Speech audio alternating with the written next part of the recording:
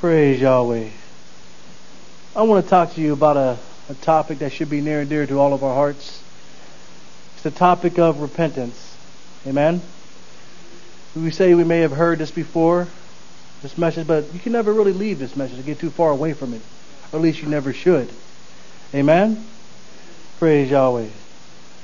I want to ask you guys a question, which is the title of the message is. The question is, do you as a believer, do you have the fruit of repentance in your life? Do you as a believer have the fruit of repentance in your life? Hallelujah. Now turn with me to Matthew chapter 3. We're going to look at the preaching of a man named John. Now we're not talking about the writer of the Gospel of John. We're not talking about the one who authored the 1st, 2nd, 3rd John.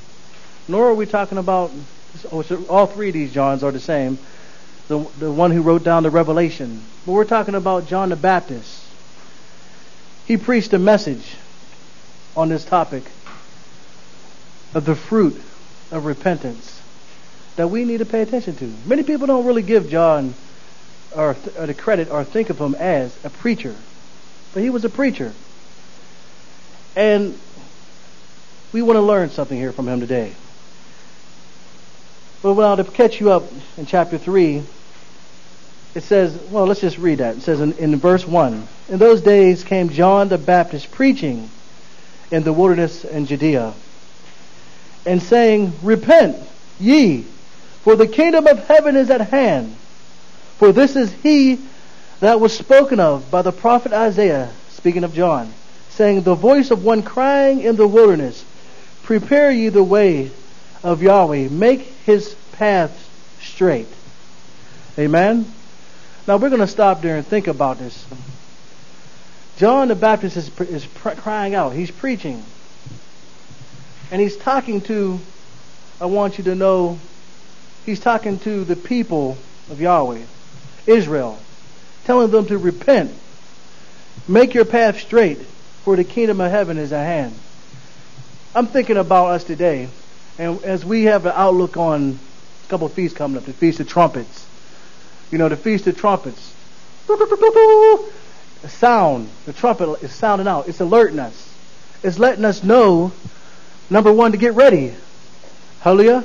It's letting us know that, hallelujah, that he will, with a blast of a trumpet, he's going to come forth out of the heavens. Amen. And bring his kingdom upon earth. The Feast of Trumpets. It's saying, get ready, prepare yourself. Yahshua said to us, he said that no one knows the day nor the hour. Amen. But he said, watch. In other words, get ready. Prepare yourself. We may not know exactly the day or hour he comes, but we do know that we can prepare ourselves and be ready till such a time as he does come. Amen. Amen. We can be ready. He said, watch.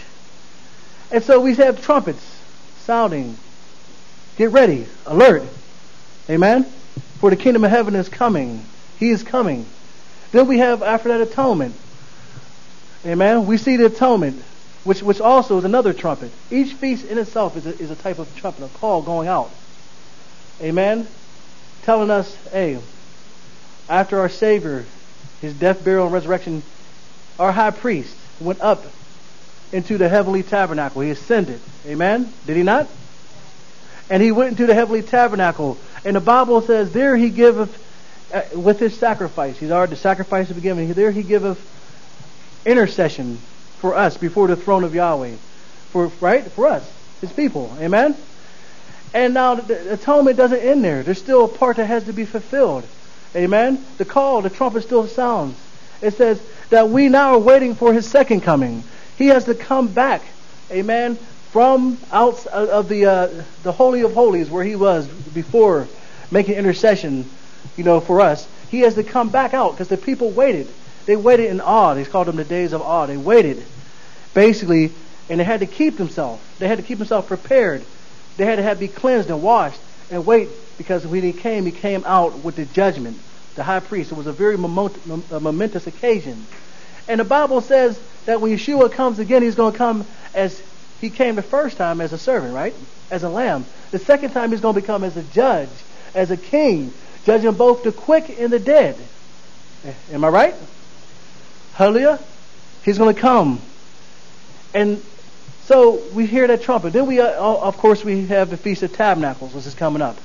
The third trumpet, which celebrates how when he comes the second time, how the first time he tabernacled, with us in body as a lamb, but how he's going to come and tabernacle with us as King, as Lord, and his kingdom will reign on earth, and we will celebrate those of us who are right before him, those of us who have been judged. He will judge the world, and the whole world will be full of his glory and his law. And so we have these trumpets, but I'm here to tell you, I want to speak about the first tabernacle when he came. John was a trumpet. He himself was a voice, the prophet Isaiah says, crying out in the wilderness, trumpeting loud, as Brother Tony blows his shofar, trumpeting, saying, repent ye, for the kingdom of heaven is at hand. Hallelujah. He says, prepare ye the way of Yahweh, make his path straight. And I want you to look at verse 7. It says here, but when he saw many of the Pharisees and Sadducees come to the baptism, he said unto them, O generation of vipers, who hath warned you to flee from the wrath to come? See, he was talking to the Pharisees, not just to the people of Israel, but to the leaders. The people who are the most religious of all, of the church. These are the people of Yahweh. Yahshua said, I come to the kingdom of Israel first. My people, the people who are called out. The people who I brought out of Egypt. The people who I presented my laws to. I come to the nation of Israel first. Amen? And so he's calling to his people that they must come out. And he says for them to repent. Hallelujah. And he says in verse 8, he ends it up with, bring forth therefore fruit meet for repentance. And so the obvious question we ask ourselves is, what is this fruit meet for repentance? What does it look like? When we see someone repenting, what is it that we are to observe as fruit meet for repentance?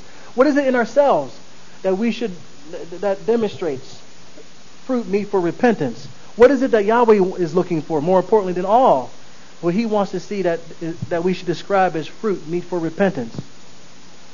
Well, luckily for us, we look in this passage and it contains 4 fruits of repentance described here within the message and the preaching of John the Baptist. Hallelujah.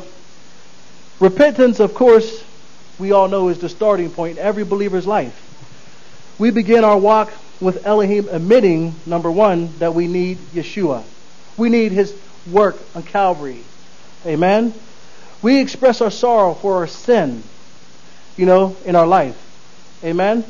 And we also we're not going too far into it, but the baptism also is included in this, which represents after a washing of his word, the law, the water, and things of nature is also needed within us. But if each of us have had a genuine moment of repentance, hallelujah, then we should have developed fruit in our lives. Seeds have been planted, they've been watered, and they should grow forth in our lives, the fruit of repentance. And these fruits that grow in our lives, they should continue and be able to be observed way past the first initial salvation, but they should continue to show and be demonstrated, because they are the foundation at the foot of the tree of Calvary, from which we all think everything else should be built upon.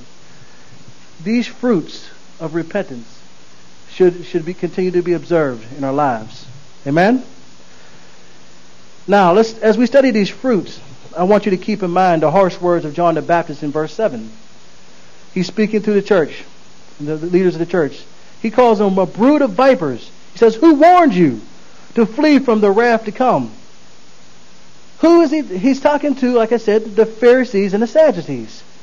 The very religious among many. Now, there are people here this morning in this very church who are very religious. But if we're not bearing the fruit of Yahweh like we should, the Bible says that we, no matter how religious we can be, that we are distant from Yahweh. Hallelujah. Somewhere along the line, we from the Calvary till now, we let the enemy come in with pride or something and gobble up the fruit. So, we're going to study about the 4 fruits of repentance. And this passage, I hope you'll see, points towards us. I want you to look inward. Let's start with verse 9 and read. Verse 9 of Matthew chapter 3. And think not to say within yourselves, ye have Abraham to our father. For I say unto you that Elohim is able of these stones to raise up children unto Abraham. You see, the Pharisees and the Sadducees, and they were quick to bring up, when John was coming to them to reprove and correct them and saying they need to repent, they would say, what? We need to repent? They were quick to bring up their ancestry, their history of their family. You know, wait a minute, and John knew this because the Holy Spirit revealed this to John in his heart. They were like, wait a minute, we're saved. They based their salvation on their historical family lineage. You know, we're children of Abraham. What do we need to repent from? You know, we have the oracles, right, of the law and all these other things, that he's the one that brought us up out of Egypt. You know, but what did John say to him? He said, Yahweh is able to raise up these stones. Amen? These stones. In other words, throw your history away. They were putting somewhere along the lines, Yahweh's people, these religious leaders got away from the foundation or the fruit meat for repentance. And they began to use this family thing to puff themselves up to where they began to resist the reproving of John. They began to fight against it, and they used this thing, I would say, pride. See, people don't know it, but people can't see themselves. It's pride. Pride, which I believe is the root of all sin. The Pharisees were sitting there, and they were saying, wait a minute, you're saying we got to repent? They were getting, we are the children of Abraham. They were getting puffed up in themselves. And this pride was like blinders into their eyes. They couldn't see their need. Pride will cause you to not see your nakedness and your want, and see your dependent, your need. Like the Bible says, you're naked. You are diseased. They couldn't see their need. Amen? And so, it's a similar same thing today. I like to bring it to today, to us. There are people in the church, who, well, look, I'm a Baptist. I'm a Pentecostal. I'm a Sacred Name believer. I'm a Messianic. Who are you to come to me and tell me, get all puffed up, but I need to repent? Well, I'm a pastor. You're a little boy. How can you come to me and tell me where I need to repent? I've been living and walking in this way and so long, and I know what I need to be doing. Who are you? But see, people always want to shoot the messenger. But what they should be doing is looking at the message. Right? They should be looking at the message, because the message it's not with the messenger, but it's who the messenger came from, right? Yahweh can use a donkey, right? He can use a donkey to speak the word and let you know where you need to correct yourself. So it doesn't matter if Yahweh's using an imperfect person before you to correct you who are also imperfect. It doesn't matter. But we get so puffed up in ourselves with pride and stuff. And my father, he built this church, and my mom, she headed up the women's prayer meeting for 20 some odd years. Who are you to tell me, right? So that leads us to the first fruit of repentance: humility. Humility is the first fruit of repentance. Humility is what we had when we first came to salvation, right? When we first realized that we began at repentance, bowing down. We realized our need. We didn't do anything to earn this thing called salvation. We realized it was all Him and that we were lost. But somewhere along the line, we lost that fruit of humility when it should have stayed with us. Amen? We read on in the same thing. It says here, hold up. Yahweh is able to raise up the stones, up children to Abraham. We look at that, and we say to ourselves, how can we get so boastful in ourselves? How could we get so caught up to the point where we just refuse to accept the correction, refuse to accept, the reproof? That's what they were doing with John. And John said, forget it, throw it away.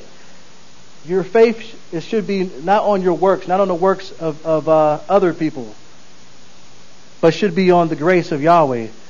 You should have humility. You need to be humbled. Amen. Like the scripture says, my people who are called by my name, if they will humble themselves and pray, then I will heal their land. Amen. Praise Yahweh. So there's a place of humbling we need to be in our hearts. And it's a place that we received but we didn't deserve. And we're supposed to stay in that place. It's not supposed to end just at initial salvation. It's supposed to be a place that stays in us, the fruit of humility, 10 years, 20 years after we've been saved. Humble, so that to a place where Yahweh, Father Yahweh, I want to serve you. I realize in me that I have sinned. I realize in me that there's no good thing. And this person has come to me and told me, this little child, the pastor, that there's a sin within me. There's something that I need to repent from. Father Yahweh, is it true? What is that sin? Come and take it out. Amen? If there be a sin, Father Yahweh, I repent from it. Hallelujah. So, as we continue on, let's read 10a. It says, John says, and even now the axe is laid to the root of the trees. Often in our lives, we'll look at our sins that we've committed, and individually we can explain them away.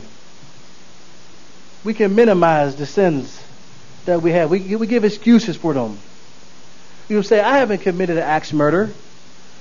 I haven't gone off on a shooting spree. My sin is nothing major. I'll get to them another day. We can excuse it. We say stuff like, well, I can still get in the kingdom of heaven with this sin. And we have a wrong attitude about it all, about sins. We consider sin small. Amen? We do that. We consider it small. Then we get to the point where we begin to procrastinate and just put it off. Keep putting it off. And you know what? When we look at this thing, we need to realize that number one, Yahshua died for all our sins. He died for the sins. Our Savior died for each and every one of our sins. That alone needs to let us know that even the sin that we consider the smallest is too much to bear. But we don't look at our sins like they're as serious as they are. So therefore we don't have the fruit number 2, which is urgency. We don't have the urgency to come quickly and deal with the sin in our life because we want to minimize it. We want to make it less than it really is. We want to take this sin and put it in a place where we can deal, the pleasure of sin, whether it be I want to hold on to unforgiveness, or whether it be there's a certain pleasure that I like, maybe lusting after a woman. This is a small sins and everything, but we don't realize our attitude is wrong. Number one, we know that Yahweh in His Word says these things are sin, and the fact that we continue to hang on to these sins is our attitude is rebellion. And the Bible says that the sin of rebellion is what? Is witchcraft. And the Bible also says that witches, sorcerers, idolaters, all these will not inherit the kingdom of heaven, right? Right? Amen? So number one, our attitude is wrong. Number two, like I mentioned before, Our Savior died. He gave His life for each and every sin. And so therefore there is no small sin. The little white lie that I tell is not small, but big. Yahshua said that you can be a whole lump of righteous dough, but a little bit of leaven, a little bit of sin does what? It levels the whole lump as far as your relationship to Yahweh. Right? So can I afford to think of my sin as small? The attitude is off. Yahweh commands that we are to. Everyone here ever play darts or know about like the dartboard? You got the bullseye, and the bullseye is right smack in the middle, and then around it you got little circles and then other outer circles, and all the way to the end, and the points get lower and lower. Right, the further away to get from the bullseye. Correct? Well, the Bible says that we are to strive for to reach the high calling, the mark. The Bible says Yahweh commands that we are to strive for the mark of perfection. We are to strive to hit the bullseye every time. That is supposed to be our attitude.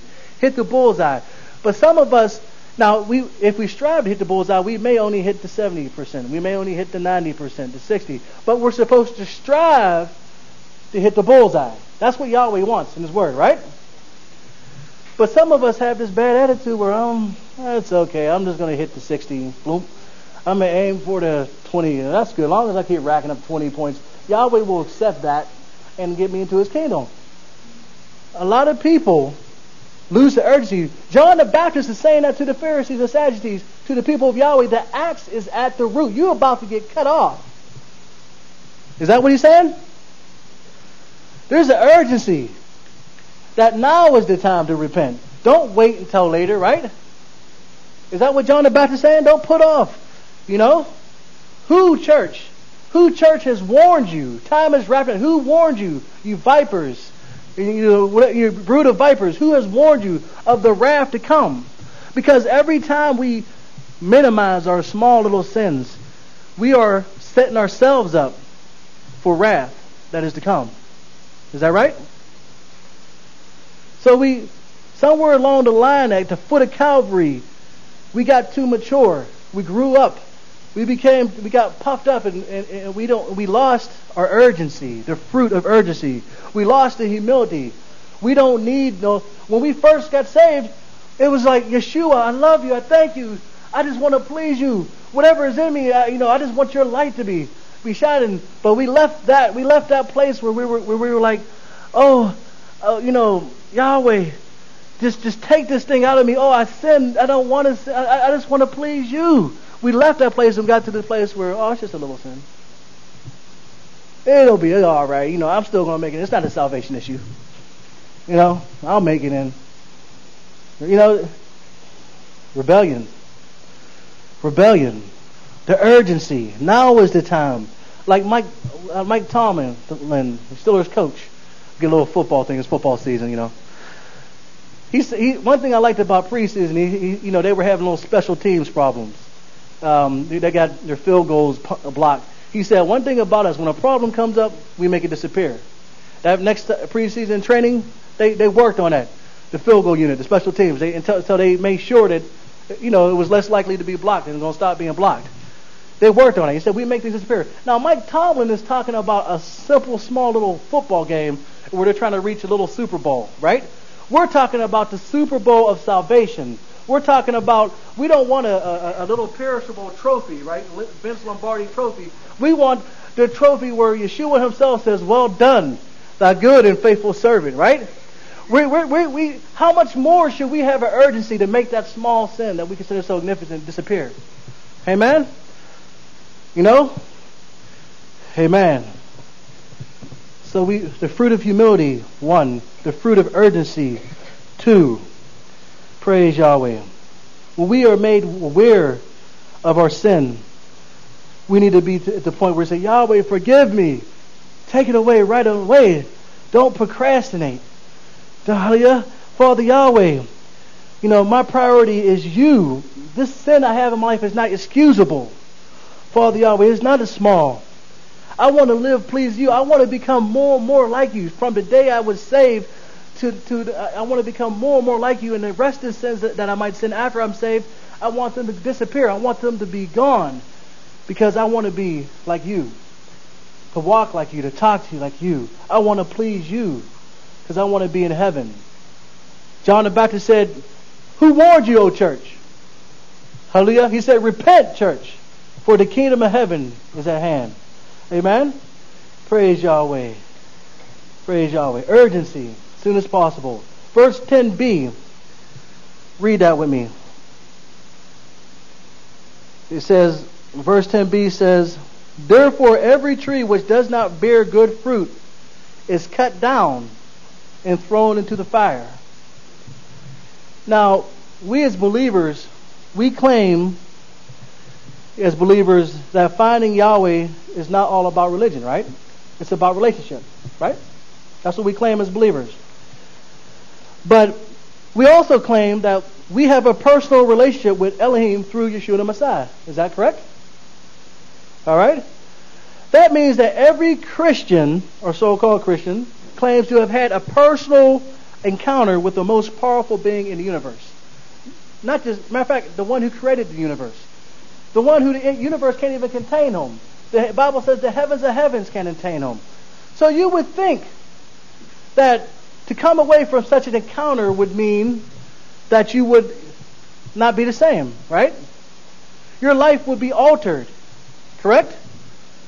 It would be for changed, right? Wouldn't you think that? But yet, sadly, too often, folks that claim to know Elohim and to have met him continue to live unaltered lives. All right? This is fruit number 3. Okay? Verse 10 reminds us of the third fruit, which is change. Fruit of repentance. Change. Now, the church in America has too long presumed that we can be a Christian, and yet we could have absolutely no evidence that, that change has occurred in our lives. A man named Henry Blackaby, the author of Experiencing God, recently noted that there are just as many abortions inside the church as outside the church. There's only 1% difference in gambling inside the church as outside the church. Another man named George Barna did a survey of 152 separate items comparing the lost world and the churches. And he said there is virtually no difference between the two. Now, is that a serious accusation? No difference. Where is the fruits meet for repentance in the church today, saints? I don't know about you, but in my Heavenly Father's Word, in His Bible, His book, there's nothing of about a faith that does not change a person's life. I don't know. Yahshua said in the book of John 14, He said, if anyone loves me, he will obey my teachings. And he who does not love me will not obey my teachings. So see, there's supposed to be a change. We are not supposed to be just as many people inside the church living shacked up together unmarried as we see today. We are not supposed to see homosexuals and stuff ruling within the church, leading the church. We're supposed to see a difference, a change. Amen? Is that what fruit of repentance is? The third fruit, change. Hallelujah.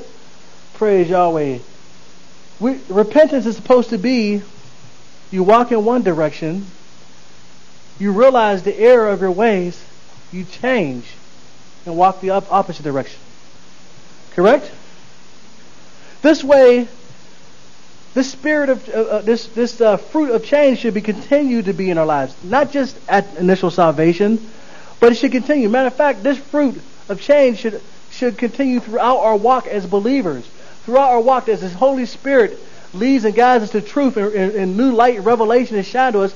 We are supposed to constantly be changing more and more into the image of Father Yahweh, going from glory to glory to glory into the Son, and it's made into the image of Yahshua the Messiah, changing more and more, being perfected, getting that dross out as we're gold, being purified, changing more and more.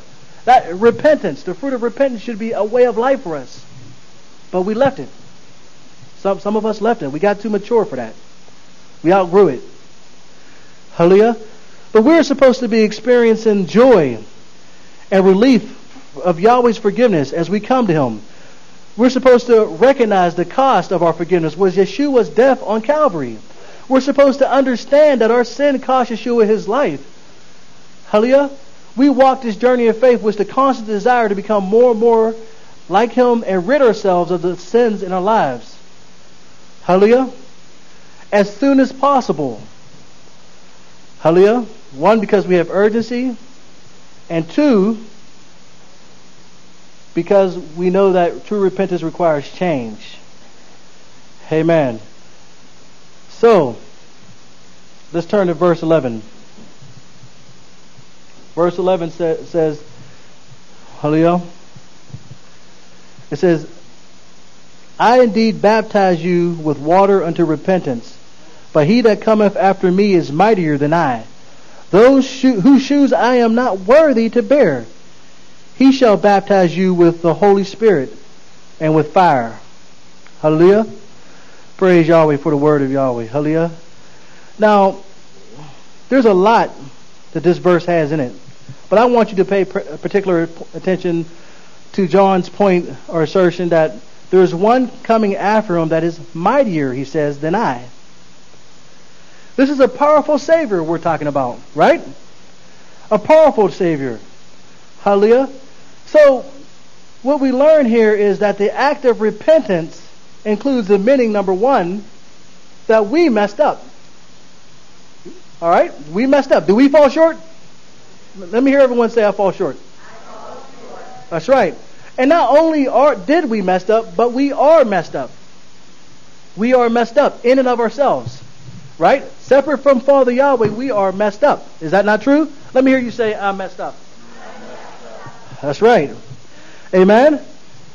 And so, if Yeshua is our shepherd, you guys have heard me say this before, that we are His sheep. And sheep, as animals, are dumb, right? But the smartest sheep know they're dumb. The dumb sheep don't realize they're dumb. Okay? So if you realize you're dumb, then you're going to follow everything the shepherd does. Everything the shepherd wants. You're going to not rely on your own intelligence, not your own power, not your own might. Amen? So this brings us to the 4th fruit, which is in the final fruit of repentance, which is righteousness, which is dependence on Him. The final fruit of repentance is dependence on Him. Okay? Let's see who's paying attention. What's the first fruit here? Humility. What's the second fruit? Urgency. What's the third fruit? And the 4th fruit? Dependence on Him. Recognizing in our repentance that we have fallen short. We admit our sin. And as we just noticed, we pursue a changed life. But obviously we failed in the past. Hallelujah. We need to be ever mindful that we are in ourselves failures. Matter of fact, this has to do a lot in connection with our humility. Ever mindful that there's nothing good in me. I'm darkness. I'm lost without Him.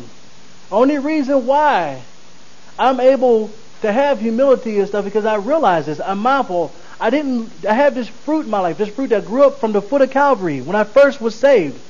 That's why, just as a side note, you think about the elders in Revelation. It says that they bowed down. They were kings, and they says they had crowns, and they took their crowns off and threw it at the foot of our Savior. It's because they realized that even then, after it was Yahweh who brought them from this place of darkness, of loss, where they could do nothing deserving of themselves, to be in this place of heaven where they are now.